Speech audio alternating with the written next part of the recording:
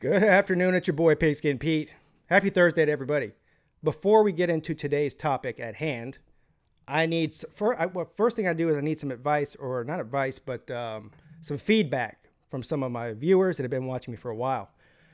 Also, I want to make an announcement. That's the very first thing I'm going to do. howardsrock.net, as you can see up there at the top of the screen, is a fan website for Clemson fans. The website has been going through a lot of changes over the past few months. I do want to announce that this site is now free. It's no longer a paid site. So it used to be the howardsrock.net site was free.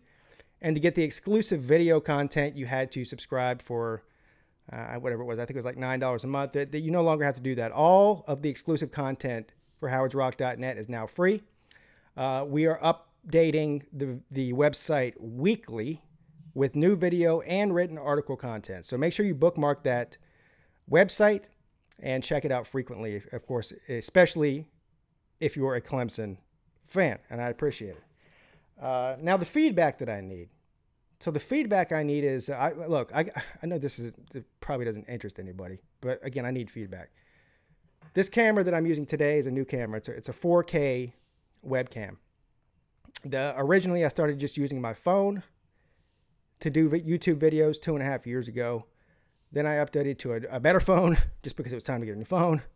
And ironically, the newer phone that I got had a worse webcam, worse microphone, and worse speaker than the one before it. Anyway, I don't know how that happens.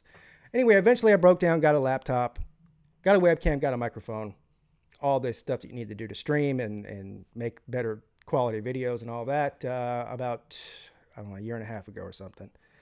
And I've been using the same equipment since.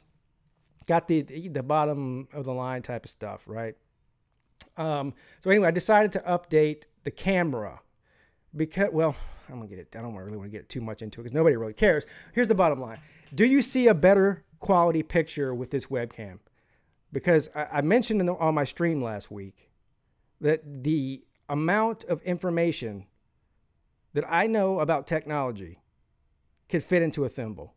There are literally 12-year-olds. Hell, there's literally 12-year-olds in my own household that know more about technology than me.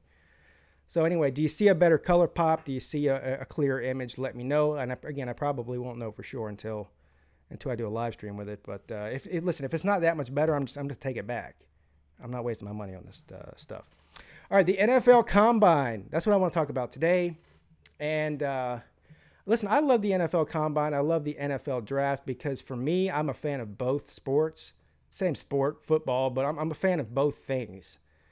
And some people are very adamant that they are college football fans. They hate the NFL, or I see a lot of NFL fans saying, "Oh, I can't stand college football. A bunch of amateurs. They're no good." And there's 198 million teams, whatever. I love both.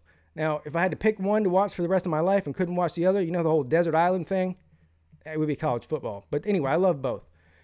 And so that's the reason I love the draft and the combine is you get to watch your favorite players from college go through the combine and showcase their skills. You get to, during the draft time, you get to see where your favorite college players from your respective schools and all that get drafted to go begin their professional career.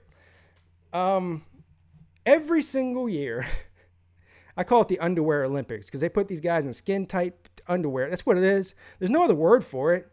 They want to talk about it's, I don't even know what they call it, the type of pants and stuff that they wear. It's underwear. It's literally underwear.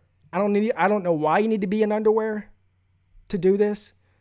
All right? Why can't these guys, they don't have to be like in full football pads and uniform, but can't they wear basketball shorts? Do we really need to see these guys' butt cheeks and junk flapping around? Do you remember there was a couple of years, 2 or 3 years ago, there's a Kansas City Chiefs player. He plays for the Chiefs now.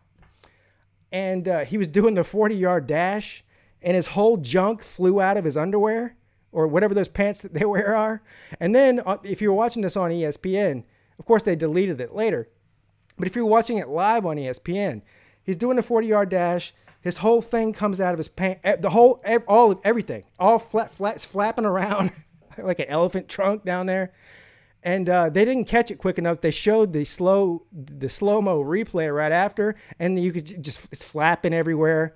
And of course, and then they figured out what was going on, and they didn't show it again. But look, there's no reason for that. Put these guys in basketball shorts. We don't need to see these guys wearing their wrestling shorts or whatever they call that.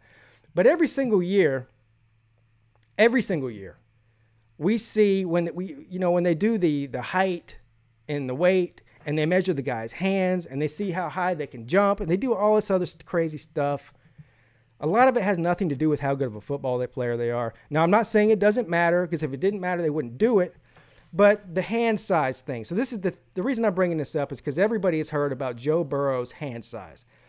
So Joe Burrow, and I think what they do is they measure, like you'll spread your hand apart like this, right? And they'll measure from the tip of your pinky to the tip of your thumb here.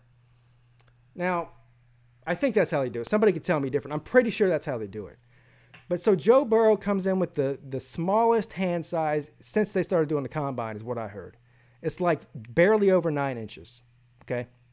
Now, every year they're saying that there's certain guys that are too short, right? They're too small. They're too slow. Their hands are too small. So for those of you who don't know, the NFL football is slightly bigger than the college football. The most notable thing that people see is that the NFL football doesn't have the white stripes on it, and the college football does. There is a difference in the size of the football as well. Which, by the way, can we stop this? Why is there a different size ball for the NFL than there is in college? I don't understand that whole principle in the first place.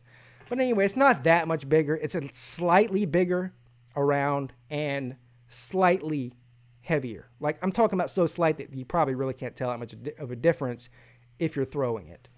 It's a small difference.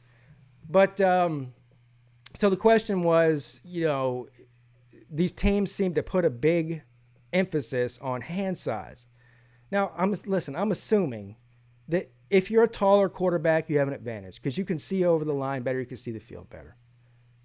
Slight advantage.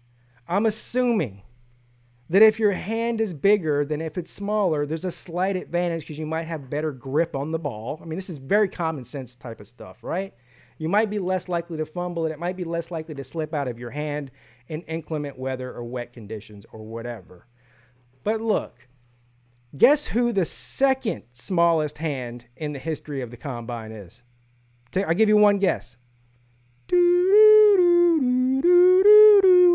That's right, Patrick Mahomes. Does Patrick Mahomes, whose hand is like 1/8 of an inch or maybe not even that, bigger than Joe Burrow's, have a problem throwing an NFL football?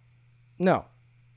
Now you look at some of the players with the biggest hands in college football, and they turn the ball over more than anybody. Now, there might not be a correlation between the two. My point here is people like Cam Newton, who's got a huge arm, is not the most accurate guy. You know how big his hand is? It's huge. There's a lot of other guys. Jameis Winston, huge hand. He's got more interceptions right now in football than anybody that's currently playing. I mean, from year to year. Brett Favre's got the all-time deal. But so my point is it doesn't matter that much. For anybody who thinks that because Joe Burrow's hand's only 9 inches and 1/8 or whatever it is, that he's somehow going to not be able to throw a football anymore, you're a complete and total tard. I'm sorry to tell you. It's just all there is to it. Kyler Murray, heard that about him last year. Oh, he's too short. Oh, he's got small hands. Oh, he's going to get creamed and crushed in the NFL. He won't make it through half of the first season. He didn't get hurt last year. He played great for a rookie, and he played on a terrible team.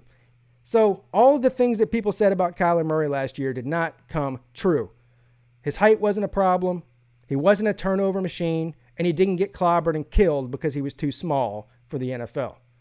So a lot of this stuff is way, way, way overblown. It's just the way it is.